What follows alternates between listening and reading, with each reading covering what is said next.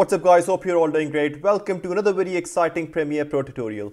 In this video, we're going to look at how we can overlay content using the mask feature in Premiere and create a custom transition like the one that you saw earlier. So I have these two clips on my timeline, and the first one is me walking towards my door and opening it, and then the second one is this creepy stock footage.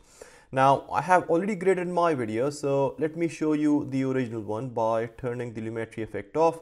So this is the original one, and then I did some corrections, some grading, and now this is the version that we are going to be using for this video.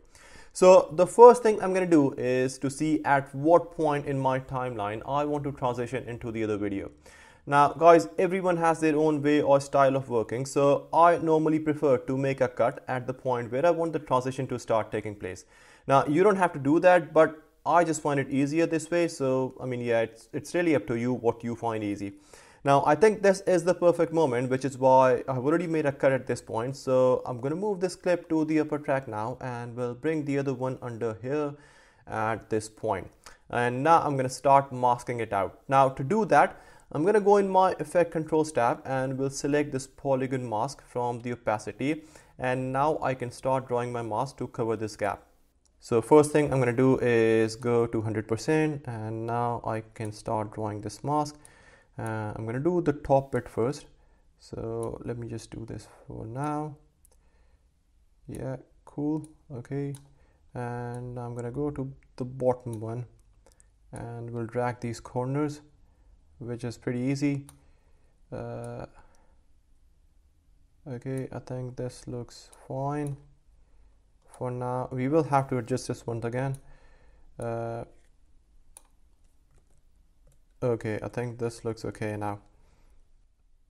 Cool. Okay, so right now we are masking everything out except this door gap. So to make this the other way around, I'm just going to go back in my effect controls tab, and I'm going to take this box that says inverted, and now you can see that the mask will apply only to this area. So I think we will have to kind of adjust our mask a little bit. Yeah, so over here we have this gap. Cool. And then we've got this gap over here as well. So we just have to make sure that the mask is clean and as accurate as it can be. Okay, cool. So now our mask looks fine. So guys, one thing to remember is that motion tracking in Premiere is not as good as in After Effects. So we will have to create keyframes and adjust this mask on every frame. I mean, so the most important thing here is that the more accurate your mask will be, the cleaner your transition will be. So I'm going to create my first keyframe here at this point, and because we have to do this on a frame by frame basis, so now that I have set my mask, I'm going to move a frame forward and will adjust my mask accordingly. So let's do that. So yeah, we need to kind of drag this towards the left. Yeah, again, some over here as well.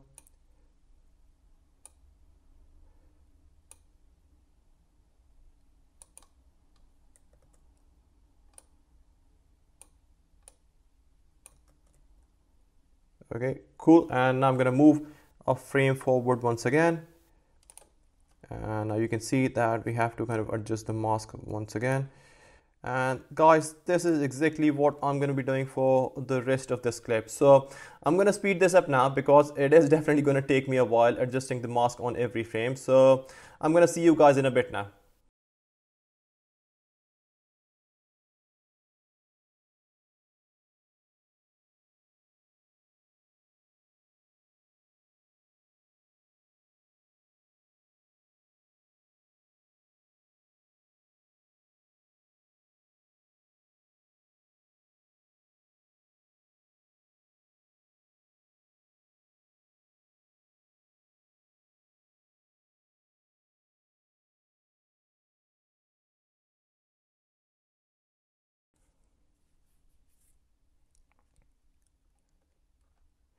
Okay, so now that I have set my mask completely, you can see that the transition is already happening, but the edges are too sharp around my mask. So I'm going to increase the mask feathering. I can do that just by going into my effect controls tab and using this option over here that says mask feather.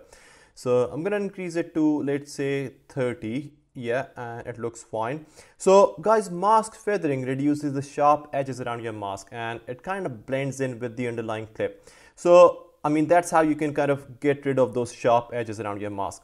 So now the only other thing I'm going to do is to add some sound effects to make it look real. So I'm going to go in my project panel and I have these 3 sound effects already here. So I'm going to bring the first one down to my timeline and we'll set here at this point.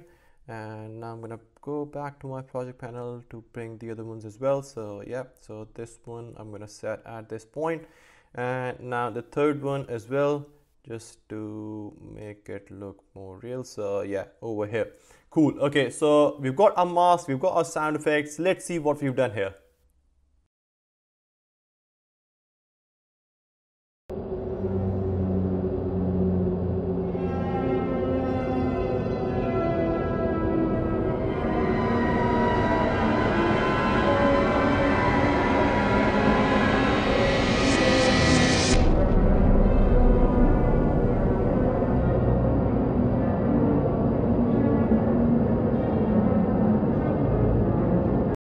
Cool, I think this looks awesome now. So guys, this is how you can create custom transitions, and I mean, you can apply mask to a lot of things and you can do some really cool stuff like replacing the sky, isolating an object, or I mean, you can even try the same transition that we did in a lot of different ways. So just keep practicing, and it may take you guys a little while to get used to it, but once you get your head around this, you are absolutely gonna love this thing. So guys, I hope you found this video useful. I hope you liked this video. As always, if you have any questions, feel free to drop those in the comment section and I will try to get back to you as soon as possible. I'm now going to see you in the next video. So till then, you take care of yourself.